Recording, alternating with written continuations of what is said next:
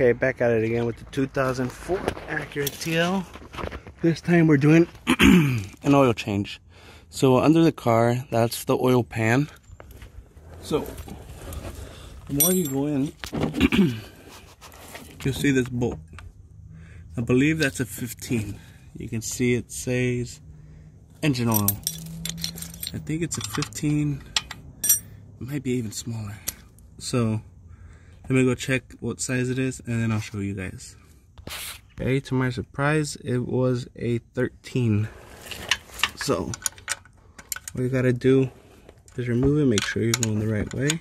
Get the oil catch can out of the way. Let's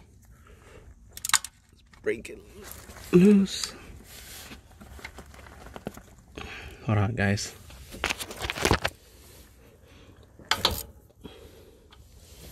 Okay. Now that we broke it loose. I want to know something, you guys. Have you guys ever been able to remove the oil plug without dropping it or getting oil on your guys' selves? Let me know, because I always drop it or get dirty.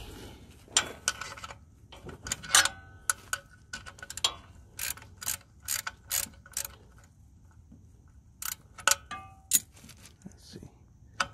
Oil. Yeah. Got oil on myself.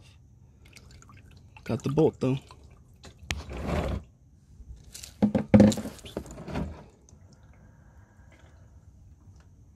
So let this drain out and I'll come back to you guys in a sec. What I like about Honda and Acuras, they always put the oil filter so close and easy to get to. So this is on the right side behind the passenger tire. So it's right there, right next to the oil pan. So you'll see right there. Take that off, make sure you have something to catch oil because it will have some in there. So let me get that off. And oh, also remove the oil cap on top of the engine just to let more air flow and let the oil flow faster so this can go faster. Okay, now that the oil has drained out almost all the way, you want to get your new oil filter. Put that there. Get some oil and put it on this rubber seal right here, just to help it seal a little better. Some people say to put oil in this, some don't. It's whatever you feel like doing pretty much. I don't put it in there. So what you want to do is put it back on, screw it on. Now tighten it like hand tight where you can barely turn it, but don't use any tools and make it hard on the next guy that has to take it off. So just put it on there pretty tight. Remember to put your what's it called, drain plug back in, otherwise your oil will go in and will go out right away.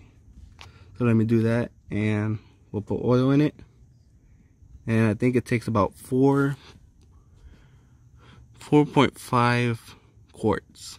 Okay, you guys, so I'm gonna put oil on this. So usually you look at your cap and it says what it recommends. So we got 5W20. Got the good old America oil right here, Valvoline. It has high mileage. Really don't see that it matters. It is 5W20 motor oil, and I got the synthetic blend. So it's it calls for 4.4 quarts, 0.3, but we're gonna do 4. And I got motor oil additives just to make this thing purr like a kitty. And we're gonna mix that up, and I'm gonna let the motor run for a week, and then I'm gonna check it again. If it needs a little bit more oil, I'll add more oil.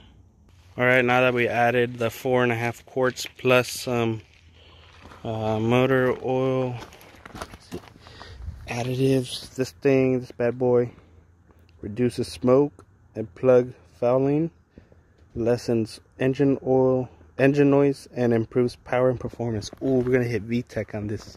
Ooh, mad power. But you can see it looks full, but like we only had like right here left, and I added the rest of the oil from there into here. And I'm gonna save this for later just in case, you know. I'm gonna check in about 3 days, 4 days, check this bad boy, see if it's low and needs a little bit more. We'll just add that, you know. Okay, so that's it for the oil. And if you liked the tutorial and the help and all that, like, comment, and subscribe, please.